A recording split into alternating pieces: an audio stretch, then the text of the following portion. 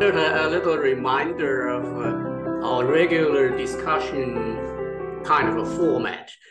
We usually do four attentions. The first attention is what. So namely what the speaker is trying to tell us and what my cognition systems are reconstructing something as closer as to what the speaker wants to give us. So that's what stage. And the next stage would be the gut. So what will be my immediate reaction? Or the most of the questions of clarification comes from here. So the gut stage is direct response without too much thinking. Now, third stage is so what? So what is a little bit more expansion on the logic deduction or some kind of consequences, considering expanding of the system being considered. And last stage is very, very important. Is now what? So what, gut, so what, and now what? Now what is the action stage? Is what are we going to do with whatever we learn here? So that's just a little reminder for you guys. I guess Jerome has been taking notes. So Jerome is trying to say Jerome something. And I are trying to do something. So Jerome, why don't you talk about that? Yeah, yeah, of course. Well, hello everyone. Sorry I was a few minutes late. I had another meeting that ran over with the person who's coordinating my work, so I couldn't leave. So anyway, so sort of my boss, I guess. But so I mean, just I didn't prepare anything, but just the comments that I have, and I apologize in my correspondence if I was a little bit brash or rude even in recent weeks. I've been just drowning in work, and I do thank Bob for being here despite still, I think, recovering from a COVID infection. So, and still, being on the ball and with your memory and everything intact. So that's excellent to see you in such a state. So, I mean, I think I'm the only economist here as far as I know. And so just, I just ego is also economist. Sorry. I just wanted to bring in the economics sort of machinery a little bit and then come back to rare and the presentation. So there's a great book by Philip Murawski, More Heat Than Light, about connections between neoclassical economics and physics, and basically pointing out the physics envy that economists have had in their adoption and continued maintenance of the model of classical mechanics and fluid dynamics of the 19th century. So Herman Daly, the name was mentioned, to me, is somebody with his framing of ecological economics that still, to some extent, is victim to this framing. And even notions like uneconomic growth that he advanced in his work are still using the theory of marginal utility and the basic ontology that is behind neoclassical economics with a different sort of facade or content. So I found very refreshing this work by Brian Sally and others, Dan, who I guess left, and it seems to me to be truly an attempt, or I wouldn't say not truly, as to say that Herman Daly is not trying to move to a new or was not to a new ontology, but I think that there is more to be said. There's more potential here. And it seems to me that there are a lot of ongoing discussions, and I don't think that the last has been said about regenerative economics. So I hope that this is the beginning of a discussion rather than just footnotes. So this is a cybernetics group, so I see a lot of reference to ideas from cybernetics and complexity theory.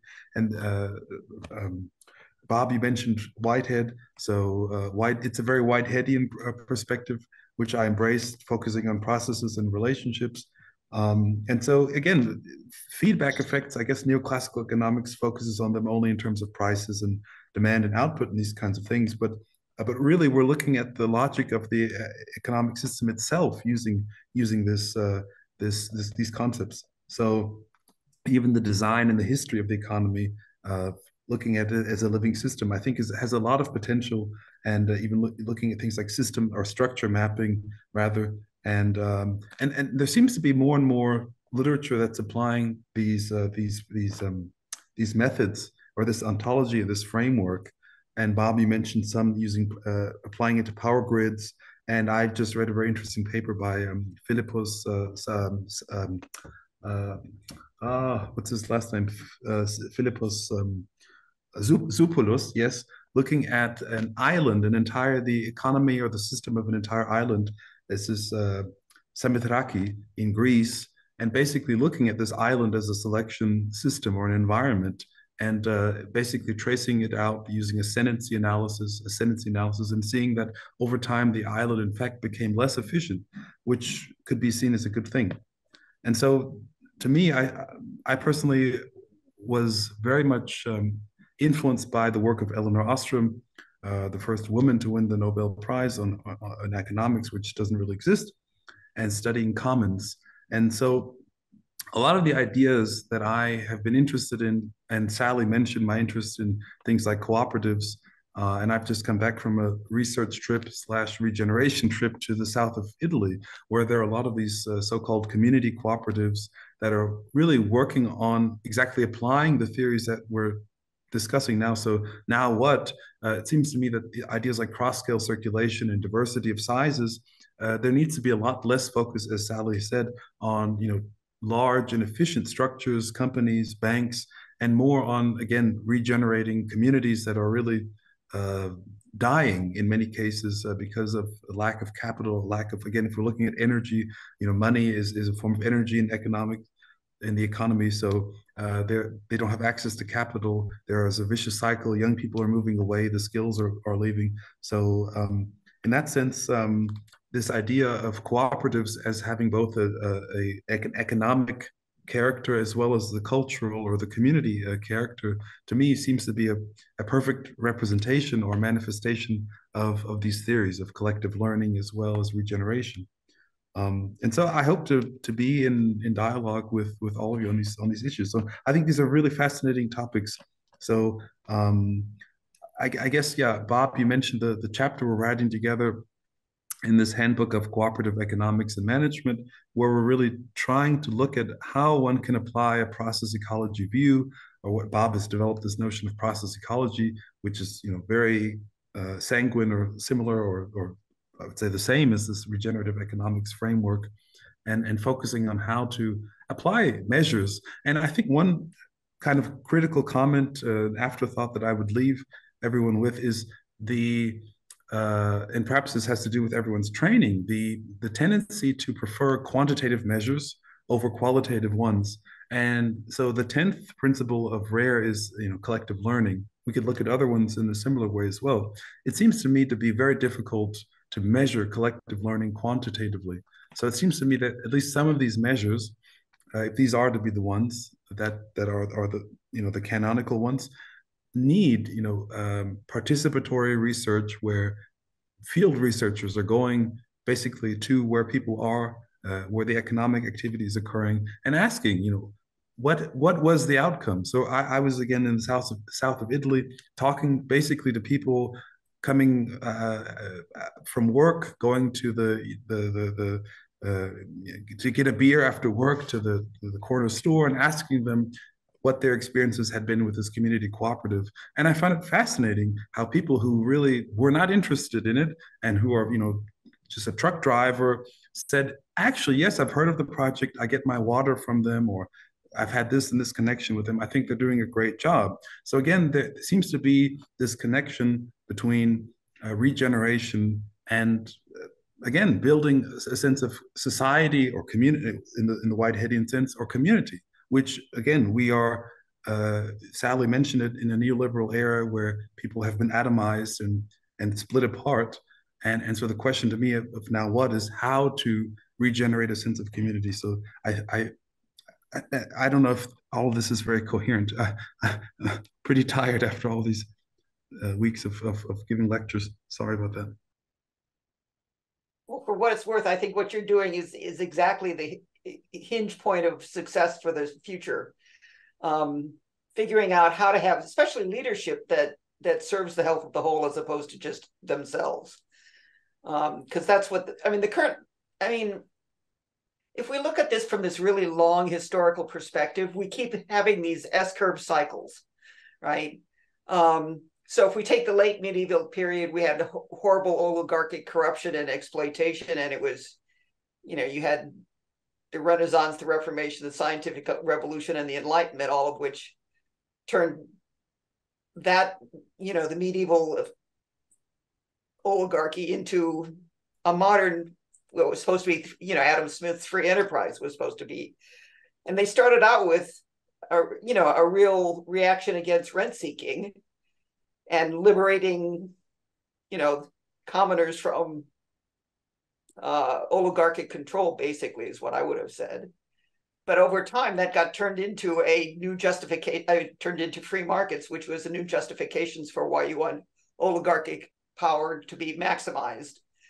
And I think what we're witnessing now is the collapse of that whole enterprise. And so it's not just efficiency in economies, it's what's best for oligarchs in everything. I look at in the US, healthcare is like this abysmal mess because they are maximizing profit for, hospitals and insurance companies and not the health of people. And so a lot of this is going to come down to figuring out how to, it's not redistribute wealth, it's getting wealth to go to the more effectively in a power law distribution to the people and to the real economy services and goods and services that actually produce everything, as opposed to what we have now, which is this giant wealth sucking vortex that pulls wealth created by the real economy people and turns it into this speculative concentration of wealth and power that then creates a positive feedback cycle of increasing wealth and power because you have influence over so many systems. I know Larry has his hand raised, but I totally forgotten. I was going to share one single slide. This is just from a presentation I did a few weeks ago, and it's very basic. It's not. I'm not using any polynomials or anything here. But I mentioned this community cooperative I visited in the south of Italy, and I have to tell a very, very short story. I guess there was an attempt to build a large solar farm, these big fields of solar panels that are producing gigawatts of electricity outside of this medieval village. And basically some of the citizens organized and decided to create a cooperative that, because the village has flat roofs, they put the panels on their own roofs. And so this was the start of this community cooperative that has done many other activities and services since then, including purifying water and offering after-school services and regenerating a park and other things I could mention. But that's the background. And so on the left here, these are just two counterfactual situations. I have what would have happened had they just had the large solar field, with a large company getting a large loan to build this large field and then providing electricity to citizens who are paying those taxes and revenues and these kinds of things. And on the right hand, I have what actually happened, where you had, in fact, citizens who organized, and they also, had basically on a smaller scale the same thing. They have electricity, they have the taxes and revenues, etc. But then there are all these other flows that are transpiring, including the mutual aid of the citizens, and you have the influence of, I have here Lega Coop, which is the large cooperative federation in Italy, probably the most powerful in the world. So they helped create a new law that created a new legal form. The community cooperative in Italy was the first of its kind. And then they provided a whole other batch of services, including the water purification, as I mentioned. And they have new members. So people are coming into the cooperative. So the point, again, being, as Sally was saying, again, you're moving beyond just this passive sort of producer-consumer relationship and really creating feedback effects. I had forgotten to show that. Well, actually, that diagram fits very well with the flux density thing. Have you ever heard of Michael Schumann, who wrote, what is it?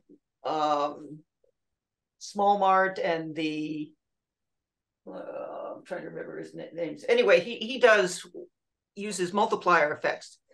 So he looks at how much money circulates in the community as opposed to goes up to some distant headquarters for a large corporation. And what you find is if the money goes more to the local community, it then creates all of these more positive benefits for that local community, because they're more likely local people are more likely to contract to other local people, and they're more likely to pay taxes and more, on and on and on and on. So restoring those kinds of local circuits is really critical to the whole human enterprise, I think, at this point. Please put the name in the chat. I didn't catch it.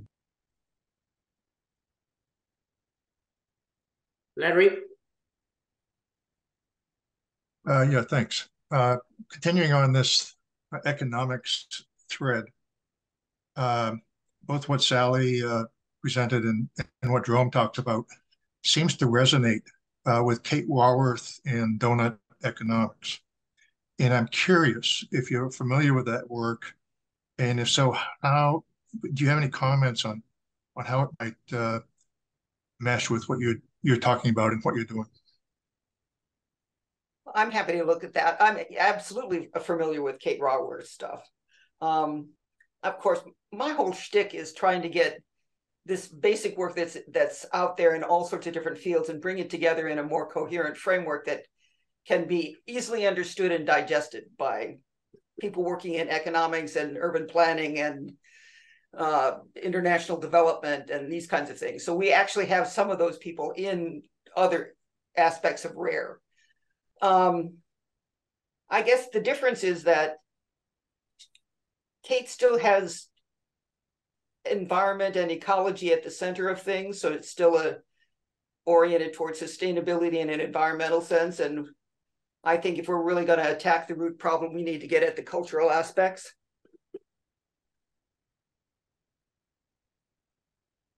I know Kate's work as well, and I think it's interesting and very useful in particularly in one sense, in that she begins the book by I don't want to say deconstructing, by analyzing and interpreting the role and the use of images in economics, which I think is a vastly under-researched or discussion, or a discussion that's not had enough. And then she develops her own images of the donut and these kinds of things. So you can say what you will of her own, whatever her own spiel, but I certainly think this focus on the images that we use, the metaphors that lie behind those images, and the power that they have in channeling and even constraining our thinking in terms of what is economic value and where does it come from is very important. It also seems to reflect this dialectic that Bob was presenting between growth and efficiency and the need for resilience and maintaining resilience. And that's another thing I found interesting about it.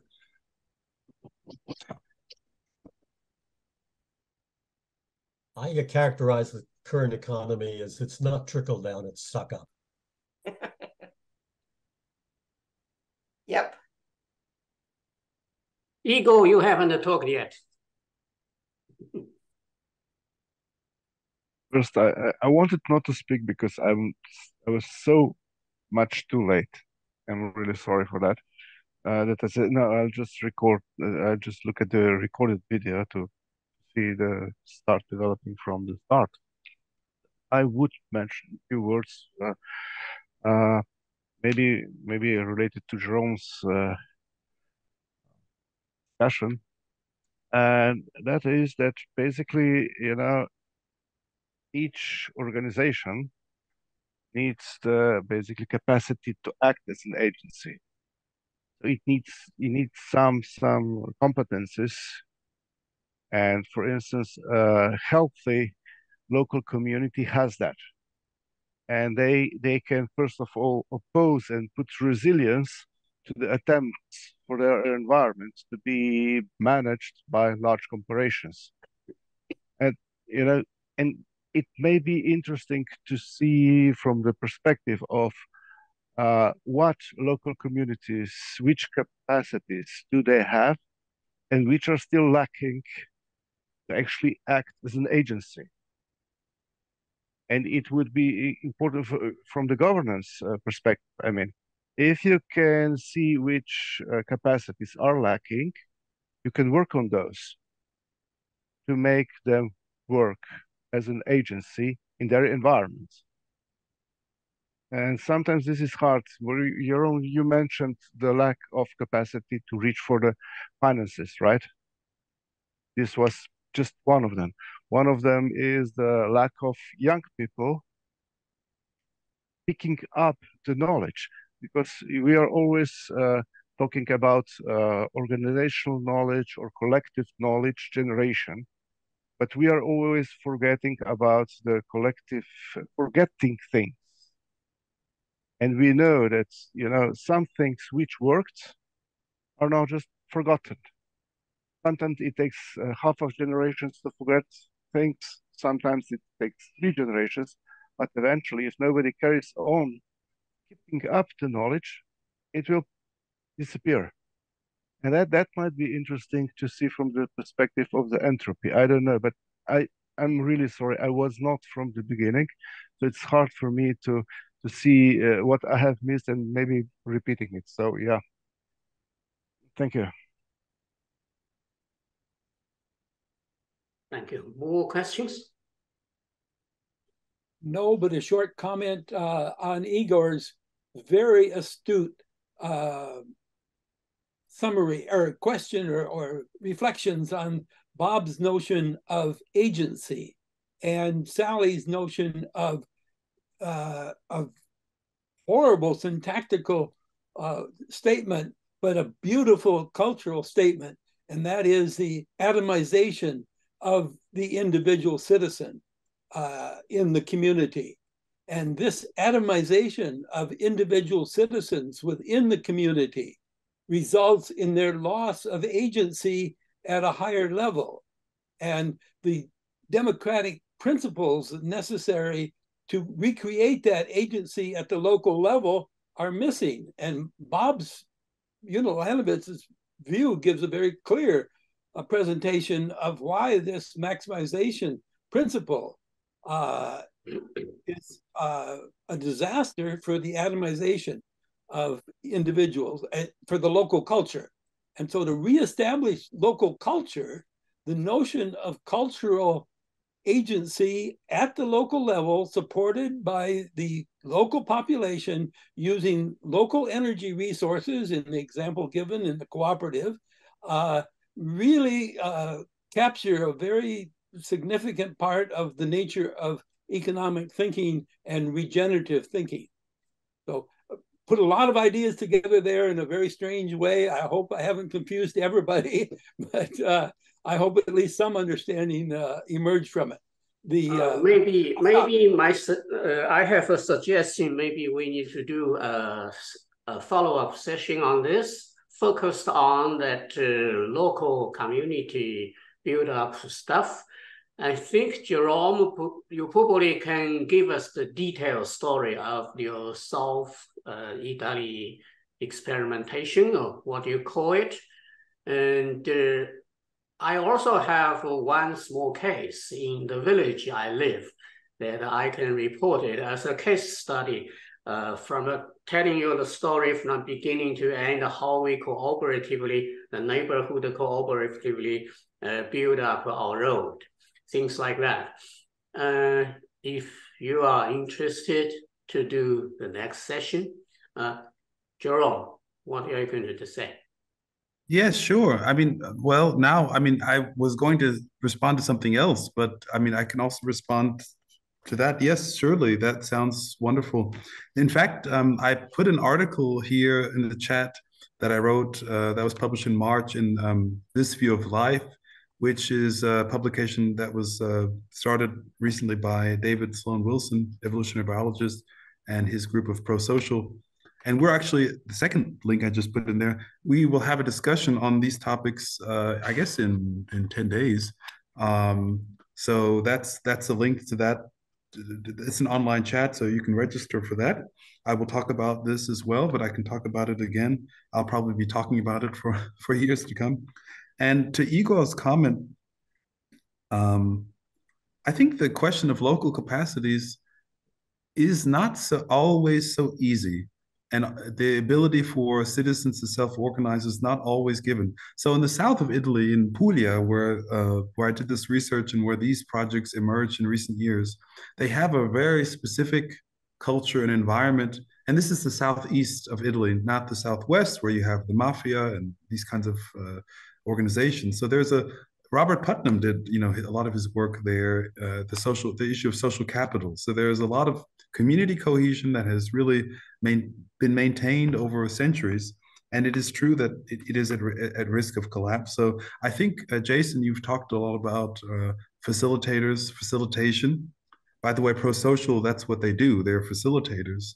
And I think that in many cases, we need facilitators around the world as a kind of a public good who can come in and help communities to overcome some of their natural I don't want to say natural, but yeah, exactly. This kind of thing. Yeah, that's Douglas Hofstadter had his memoir, "I'm a Strange Loop." So somebody should write the book, "I'm a Public Good."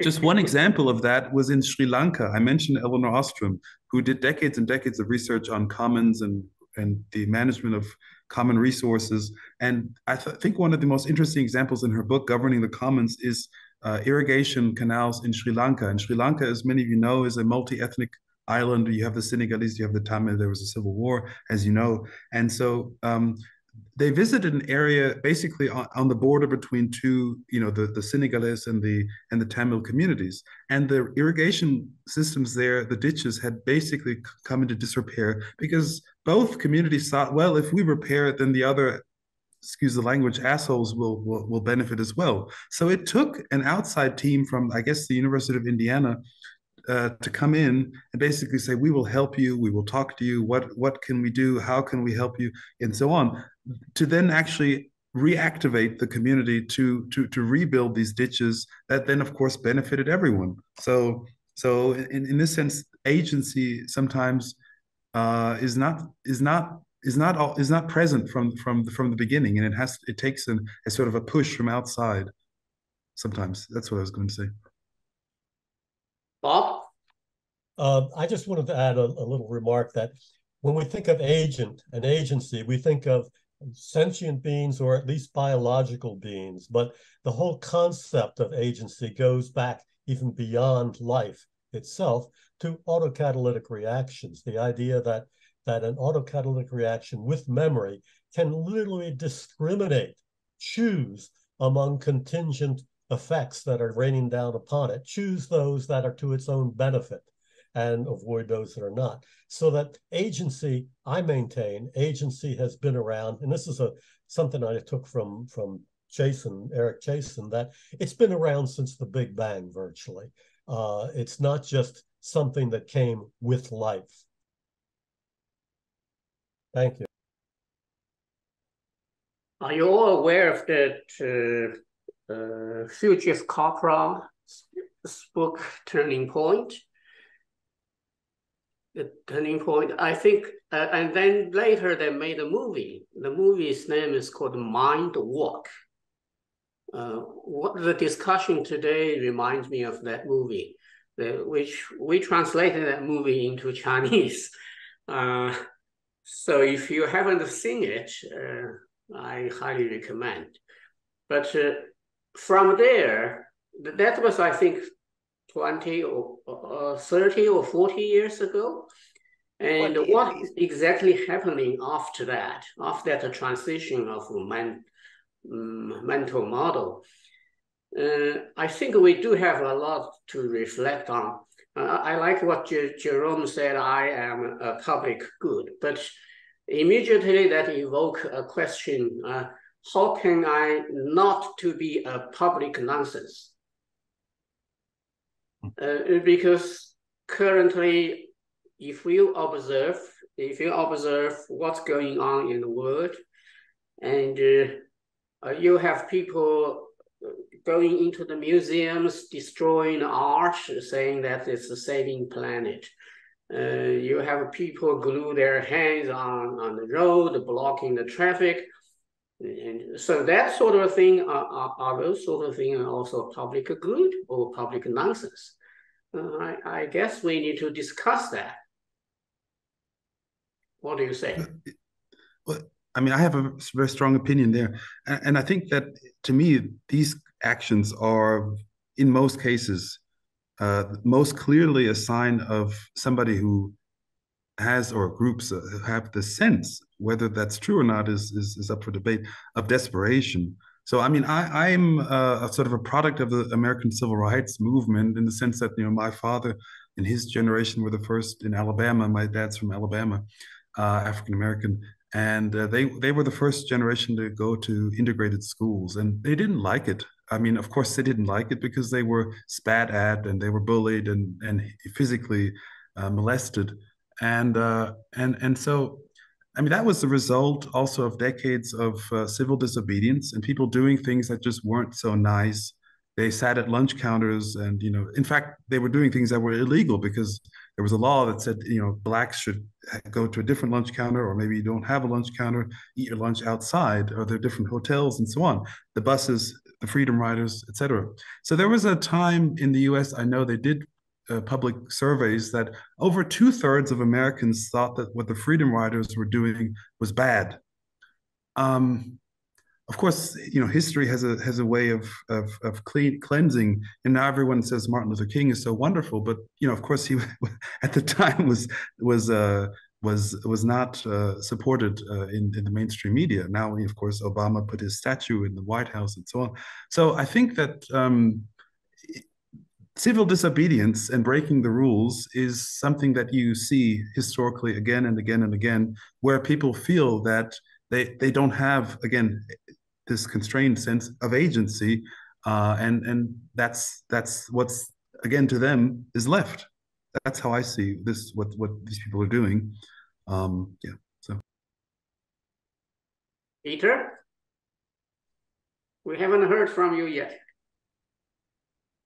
Yeah, I have listened with a lot of fun, and thanks for the great presentations. I do not have a. Oh yeah, maybe I have a question, Bob, to you. You mentioned Gregory Bateson earlier in relation to ecosystems and information, and then I also a little bit direct myself then to Sally, because isn't there a debate in ecology between Odum, who's completely focused on energy, and Bateson, who's very much focused on information? And what I hear from Sally is more or less sort of an integration. Is there any response? Is there any? Well, does that resonate, Sally, maybe? Absolutely. I actually Howard Odum is one of the reasons I got into all of this. Ah, look at that. Yes. And Jane Jacobs, actually, I've got the two of them together. So all right. So that link is indeed there. I was curious. Yeah. And I have here a basic book, yeah. Well, yeah. And Bateson, I think, is just more of a general theorist. I mean, I think what, for me, I got out of Odum was that you could actually connect this to empirically measurable kinds of things without destroying the topic under study. I mean, that's what happened in psychology, is that in order to make it measurable, they had to basically do horrible stuff to the actual system under study. So if you're looking at how do you measure motherhood, you'd have to make up these awful kinds of guesswork kinds of what I find useful out of systems theory and combining it with energy is that you can understand sort of naturally why there are these universal patterns. Morphodynamics is what they used to call them for me when I was in nonlinear dynamics. And that those patterns it's like Plato's attractor is like Plato's ideal forms on the wall, in the shadow on the wall, in the cave wall. Mm-hmm. So they're individually unique and they're diverse, and yet they're also reliably occurring in all these different systems. So you could use those because they must have some reason why they're there, why they're so universal, why they exist in so many different systems. So I mean, for me, that's where system science and energy systems kind of link up, is in the ability to explain why those kinds of universal patterns exist and why they're useful in measuring things like systemic health in human systems. Yeah. I see. Bob, you? Yeah, please. If I may comment on the debate between Bateson and Odom, I didn't realize that they had ever come together and talked. No, they didn't. It was more. Okay, but there's H.T. Odom, Howard T. Odom, and there's his brother Eugene P. Odom. They were very different in their outlook. Okay, Howard Odom thought energy was everything, and energy is pleroma and so forth. Gene, however, Howard was very mechanical. As a matter of fact, I even heard him one time say, if you look finely enough, you'll see that everything is mechanical, which is something I didn't agree with. But I learned a lot from Howard Odom. Don't get me wrong, but I didn't agree with him on that point. But what Gene said is that ecology is calling us forward to think in very different ways. In other words, Gene didn't just acquiesce in the material world, as Dan Fiscus mentioned and so forth. He said he felt that ecology would show us new pathways into a different sort of metaphysical vision, and I'm very much a disciple of that, to be honest. Unfortunately, both have passed away. All three have passed away. I recognize what you're saying in Eugene's book, indeed. Yes. And I try to say it from my smaller perspective that what Bateson was doing was referring to the old Odom and Bateson's way, and then he's a bit more like Gene. He doesn't reject energy. I think he didn't say it literally, but I think he felt information more as an emergent property of the dynamic of the ecosystem, and in need, of course, of the underlying energy. And I feel that maybe Gene, as you mentioned, made a little step in that direction. Is that correct intuition? Yeah, I think so. I mean, okay, I call my entire approach process ecology because it's formatted on process, not on objects.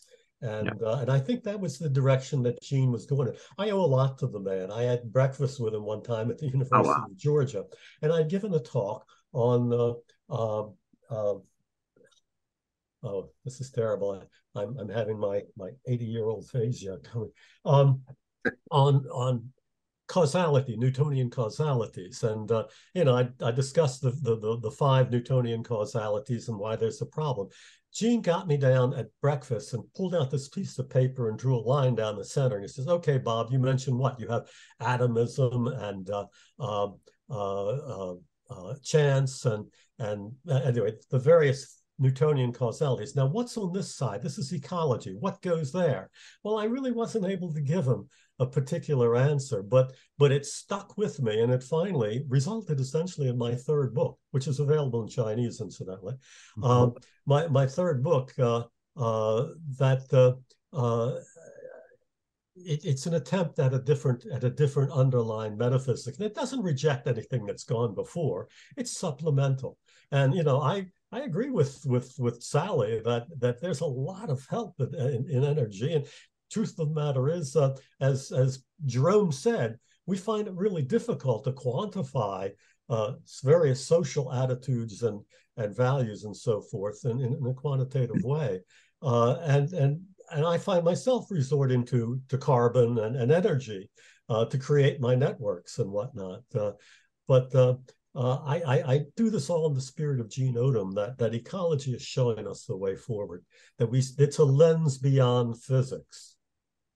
And without denigrating physics and so forth, but it's limited. It really is. Okay, thanks. I will, both with Sally and with you, reread Eugene's book again with a lot of pleasure, I guess. Thank you, folks. Thank you, Peter. Yeah, I was just going to jump in there. I actually had the pleasure of having an office like 2 doors down from Gene as a graduate student at Georgia, because I was using Bernie's office and he was in the row of stars. And it was like Frank Golly and then Bernie where I sat, and then a few other people, Pomeroy, and then Odom at the corner. He had the corner office, of course. But anyways, but I think what you said, Bob, about Bateson absorbing some of those ideas about ecology, you know, his final book, or one of his, you know, Ecology of Mind. And so he was coming kind of full circle with that. So that's a nice integration of those. I guess I want to come back to a couple things, maybe, if we still have time. One about with Kate Rayworth's work, and Sally had mentioned earlier about, but I mean, I think it is a nice integration of the social piece into the Rockstrom planetary boundaries, which we could also go into. But anyways, where I've been thinking a lot, it's not about the redistribution of what we have. And I think Sally said it well, it's more about getting the system to get the things to the right places in the first place. That's different than redistribution. But even more so, I would go to the next level is, again, referring back to the overshoot that I think we are currently in. We just generate too much surplus. And nobody's focusing on surplus. We're only focusing on redistributing the surplus that we have. And how do we scale back in a way that doesn't generate so much surplus? And that could be a local community-based thing, because communities have real constraints as far as land and ecosystem services and biodiversity, bioproductiveness. And so solving, I don't like solving problems. I don't think we solve problems. Dealing with managing the world at a local level might just resolve some of the, right? I mean, the best way to solve a problem is to make it obsolete. Somebody said that, right? So yeah, I would focus more on the surplus generation in the first place rather than what you do with it afterwards. That's one comment. Jerome? There is some literature in financial or monetary, I guess, rather, economics. Passinetti, I think, is one on basically the macroeconomics of profit. And there's a good book. It was actually, I think, the doctoral dissertation of Andrea Carrera, who's now a professor, I think, in Madrid. And it's called A Macroeconomic Theory of Profit. And he summarizes a lot of this and basically shows that, you know, at a high enough scale, there is no profit. Profits are a fluctuation based on the business cycle, or not the business cycle rather, but varying rates and motions, so to speak, between sectors of the economy and between businesses.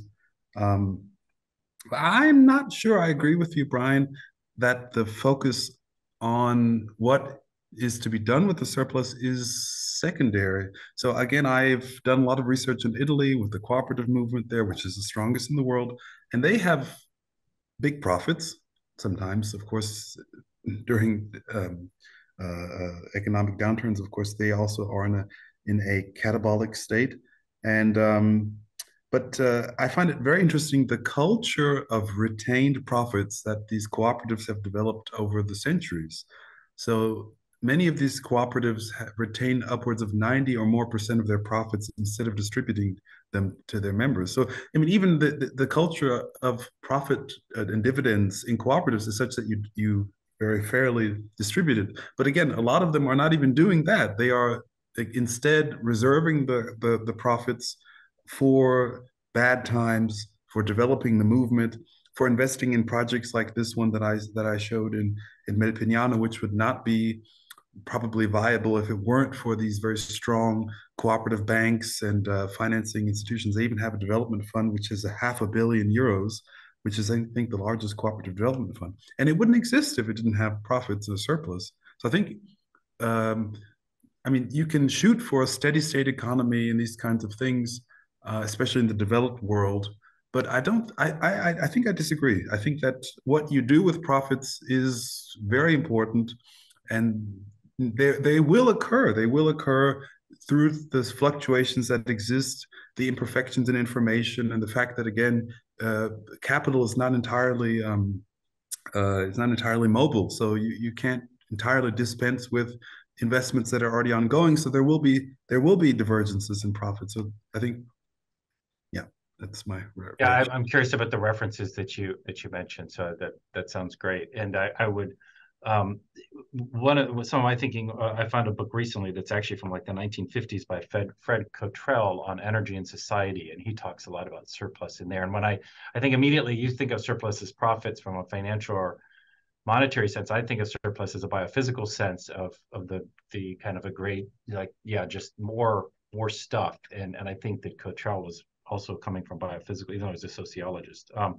But the point being, I would just add on top of that is in that book, he mentions that ancient societies or older societies kind of so feared surplus that they would hold these rituals, like the end of the year ritual to burn the surplus. Let's have a big party and have a bash The for Jubilee. The Jubilee. Yeah, exactly. And so they recognize the danger of having surplus and concentration of surplus, and so they would just burn it, right? Essentially, it's like, well, that's a different perspective than we have today, I think. Gary? Yeah, to go back to the notion of agency and its relationship to the philosophy of economics, as presented by various forces here in relationship to the ecology. Today, we've heard three different notions of this that overlap in many ways. But the question of agency is very ill-defined in these comparisons. And so I'm reminded of the last session that we had at Club of Remy and the discussions of Lou Kaufman and his discussion of the relationship between the Wittgenstein's notion of language and the laws of form notion of language. And how does that possibly relate here to the semantics being employed? And it seems to me, particularly Bob Ulanowicz's usage of agency has a particular view of mathematics involved with it. And so the general question is a philosophical question of what is the material basis of agency? Or is material causality the wrong way to look at agency? This question of how we interpret the term agency goes in many different directions. If you would, the walk of the semantics of agency covers many grounds, many territories, many concepts. And I'm really confused about how this term is used. I have a very strong predilection to my own definition of agency as the ability to discriminate. Okay, very, very different from, radical. Yeah, when an agency, it's a process really of positive feedback that associated with memory, such that when a contingency occurs that is beneficial to the autocatalysis, it is incorporated. And if not, it's just goes on. And this ability to discriminate, to filter and whatnot, I think is at the heart of agency, even before there's sentience or biology. So I'm very narrow in that regard. I tend to be narrow with regard to mechanism too, but that's part of my predilection. Other comments? I appreciate yours, Bob. Other comments about its usage? I think you're pointing to a difficulty that's related to what Sally was saying when she talks about the cultural importance of this whole thing. In other words, what we value, how we think.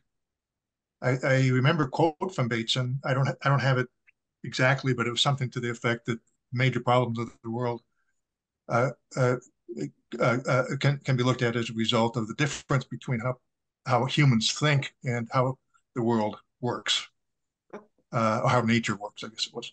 And this how we think differently relates to our language, and whether it's language of agency or hierarchy or belief, even the word belief, makes a difference, and it makes a difference on how we go forward. For me, there's something very different when I use the word agency to talk about what I do as a self-conscious, aware person making a choice from these other kinds of uses of it. It's very different. And unless we separate those, it's okay to use it differently, but unless we separate these differences somehow, we just end up in a muddle. And so that's my comment, Jerry. Jerome? I'm not, I mean, there are differences maybe, but maybe it depends on the scale. I'm not sure it isn't possible to reconcile these different notions. Bob's, for instance, so I'm thinking Stuart Kaufman, you know, we were discussing his book. He talks about I forget which verb, but something like the management of variety. So the question of agency for Stuart, I think, was always, and he gets it from Mattarella and others, maintaining, I don't want to use, I'm just using very, very vulgar words here, the supremacy over something that requires more variety than its environment, I guess, is how I gather Stuart defines it. So in that sense, I think that's similar to what Bob was saying with discrimination. And for me personally, in the social realm, so maybe this goes back to what Larry was saying. There seems to be a way to interpret that. And for me, the best representation of agency that I found in academic research, at least, is this paper by Paget and Ansel that some of you might be aware of, on the rise of the Medici in Florence. And they use the word robust action. And they find, they study based on marriage records and financial records of credit and debt and so on, how Cosimo de' Medici managed to amass enough authority, relations, whatever it happens to be, proximity to the right families in Florence, to have this putsch, this coup d'etat that he had in 1434, whatever it was, and so it seems that relationships were going through Cosimo, and it was a centralization of relationships through Cosimo that allowed him to, again, amass his power. So that seems to me to be a representation, at least, of he was discriminating. He had agency, others did not. So, and I'm not sure if thinking and language are sufficient for agency. I'm thinking about slavery, for instance. Do slaves have agency? I don't know. Again, this notion of robust action would suggest no, because you are de facto a tool of someone else. If you disobey, you're shot, you're killed somehow by the other. I don't know. It's just discussion. I don't know how to put my hand up. So if somebody would tell me how to do it, I'll put my hand up and be a good participant here. But I have a couple reactions to things that have been said. Go to the three dots at the bottom. Press that, and you'll find that you can manipulate the hands up. Bottom of what? Or maybe it says reactions on yours, on the bottom of the screen, where it says reactions. Oh, reactions. There it is. Okay. Let's see you do it. Go ahead. Yay! Great. Ellie, go ahead. So I'm part of me is, I got mentored by a physicist, and so I have all of these reactions to, putting physics in this little box of classical terms. But so agency for me starts out is basically the concept of concentration and creating the capacity to do work. And that takes different forms as you go up the evolutionary ladder, so that by the time you get to human or living systems, agency is hooked up with intelligence, which is this responding functionally to information. And that gets you by so far. And then you have collective intelligence built into the entire system, getting bigger and bigger and bigger. And so by the time you get to human systems, you have this huge capacity to do work, which is built resulting from the ability to make concentration and capacity to do work in an economy and a society as a whole. But then we use our cultural systems, which again is basically the intelligence side of agency, to create something that didn't exist before, and which in theory what we try to do is economic outcomes influence societal beliefs and cultures, such that if things aren't working well in theory as a learning society, we would change those. But what's happened is, in essence, we've got these oligarchic systems that take over and block learning, block effective learning, essentially. So they don't try to solve the problems. They try to hide the problems, basically. So that's my 2 cents. And thanks for telling me about the reactions. I have been looking at our welcoming screen. It says "we the OTA." Perhaps we need to change that actioner into agent. Do you think that will make sense? Agent? Bob nods, nodding.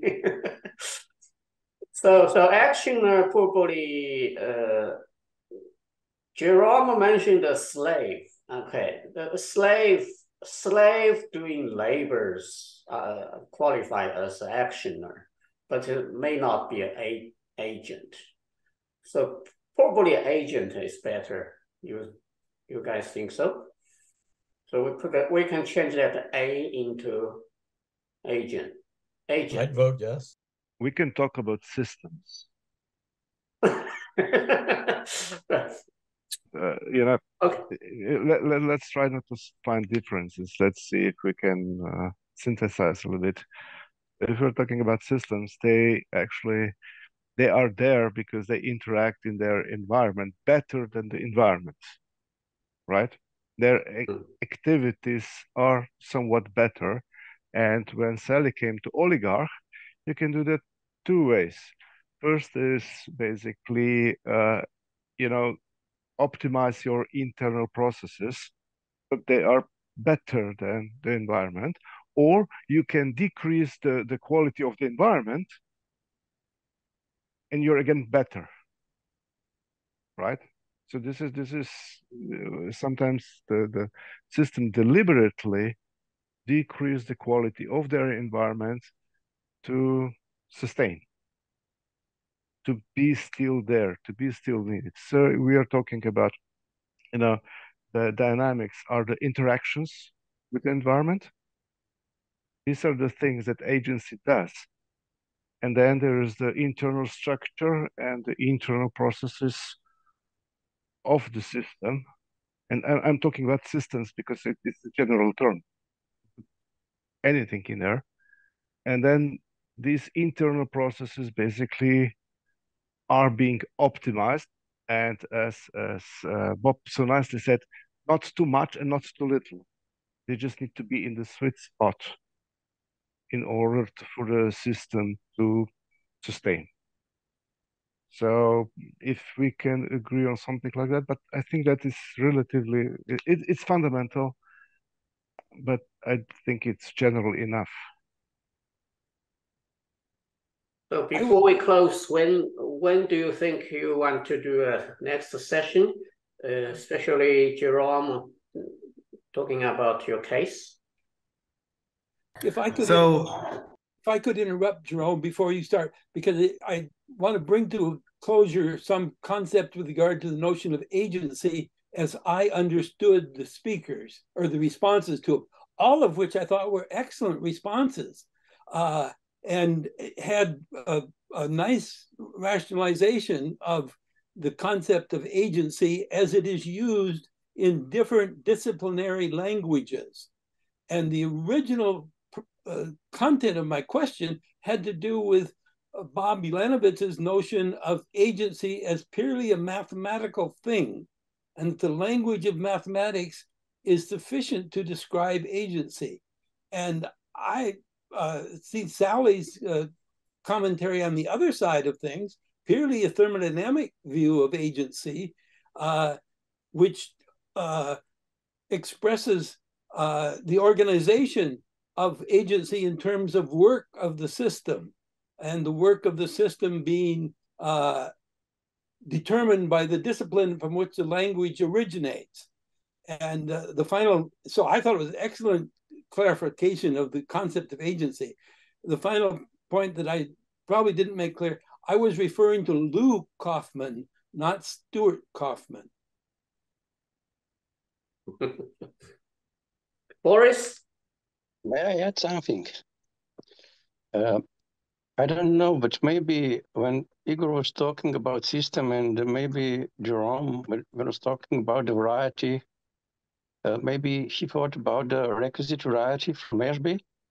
Now this is some kind of law which is saying that the amount of disturbances that try to displace the system from the stability has to be in accordance or to the variety of the compensative mechanisms that system has. So if system will compensate all disturbances that are coming from environment, then it will survive. If not, then it will not survive.